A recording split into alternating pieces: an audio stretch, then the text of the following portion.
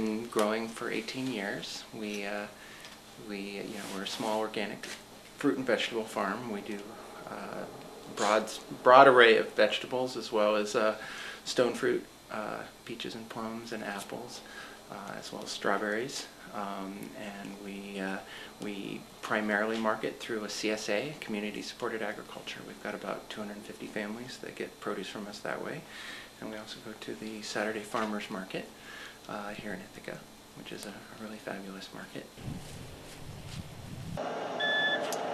Hey, good afternoon. Welcome to the piggery. What can we get you? Right, so CSA stands for Community Supported Agriculture. The idea is that people are buying kind of a share in your farm, and so they kind of invest at the beginning of the period, and then for 12 or 24 weeks they get basically a certain share of everything that we produce every week.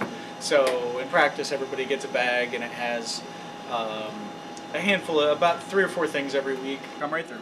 Oh yeah, no, there's definitely been a steady increase in CSA, the number of shares of people getting vegetables through CSAs.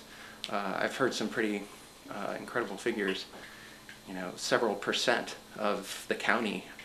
It's not an insignificant amount, and if you add it onto that, people who are getting their farm produce, directly from a farmer at farmers market, there's a lot of people, and it's been a steady trend. I think local has kind of eclipsed organic in a lot of ways. I mean, they obviously overlap a lot, but it's really the in thing.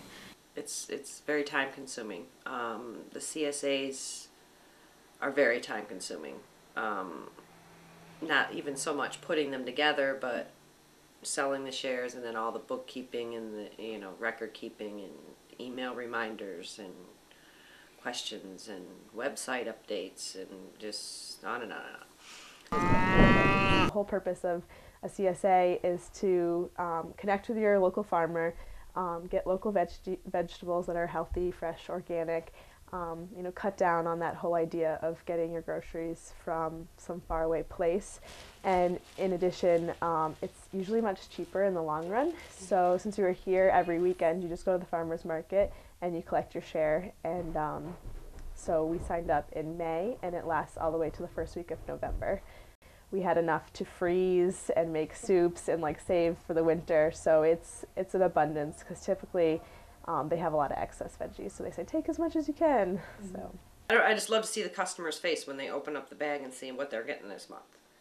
Oh, this, or oh, pork chops, or oh, brisket, or oh, how do I cook that? I think CSAs are mainly important because we need to start to understand where our food's coming from. And I think there's been this large disconnect over time, because it's just been the convenience of going to your grocery store and being like, I want this, and I take it. And you don't acknowledge where it came from or the work that's went into it, and maybe some of the chemicals used on your food.